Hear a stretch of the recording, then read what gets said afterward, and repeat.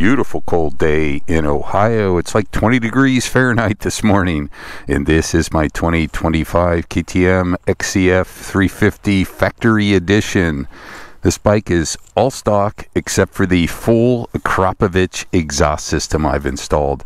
The Akrapovic is a little bit lighter, but it's quieter and it makes great power, and it has a spark arrestor, and I think it's even a little more compact back here. So I like it as it's my favorite accessory kind of exhaust, or different exhaust for these bikes.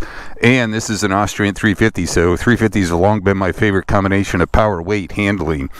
This bike's only got about 2 hours on it, and I'm just going to play around on some frozen trails this morning. I was messing around on this stuff with my 300 Champion Edition, and you know, two strokes, you're always wondering about jetting and all that kind of stuff. Well, four strokes, they just run perfect no matter what the temperature is. This one has a CUO unit, the Connectivity Offroad, so I have put what I call my 250F map in. It is gravel, wet, minimum throttle response, and minimum engine braking. And even though it's dialed back, it still has awesome power. Just makes it a little more controllable in the woods in this tight stuff. And it is slippery. I know it looks dry, but it's freeze dry. These trails are slick today. We've had a couple of nights down in the teens, and this ground is really freezing up fast. So I just have the stock AT82 tires. Pretty soon the studded tires will be the best. But I like these AT82s. Getting on the edge there. And that softer map really just helps kind of keep this thing really tractable. So you can still get traction. This stuff is really slick.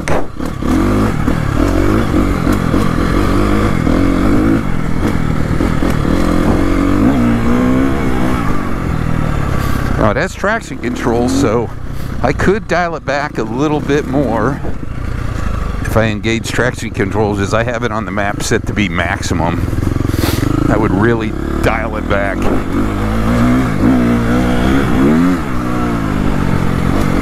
Brembo brakes.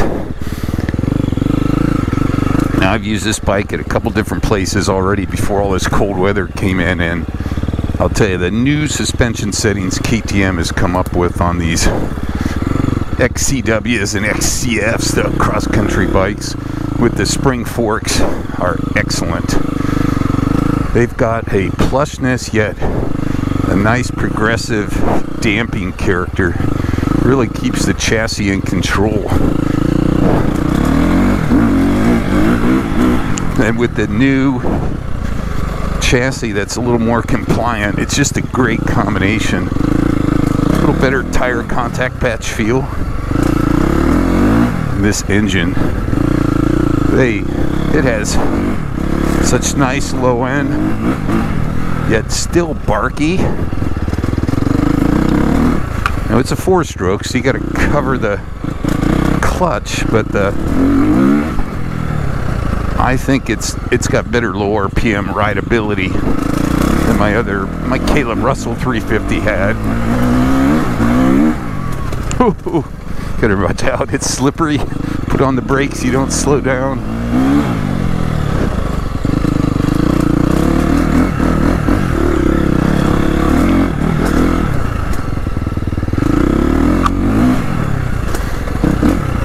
These 350s are so fun. They're just playful.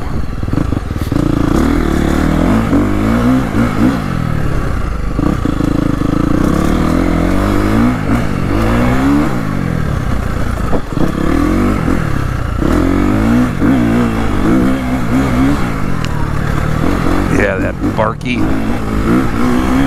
Easy to pull that front end just right up.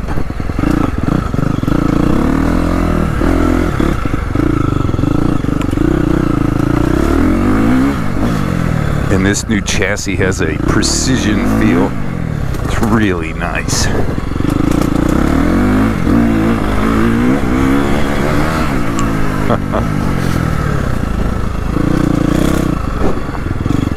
And again, this is the 250 dialed back map.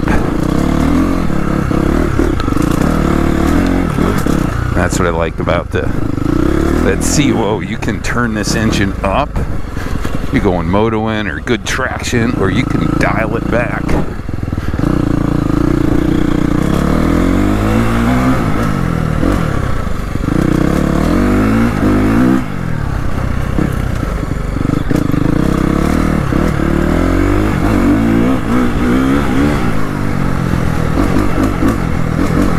Yeah. 350. Agile. It's got that sharp, fun, playful power.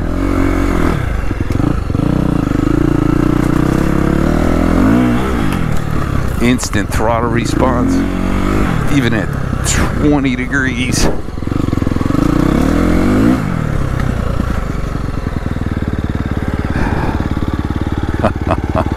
Man, I like this bike. 350s. They are so fun. Power, weight, agility, what a great combination. And the new 25 350XCF, or even the factory edition, such a good bike. The suspension just works so good out of the box, and even on a cold 20 degree Fahrenheit winter day in Ohio. 2 big thumbs up.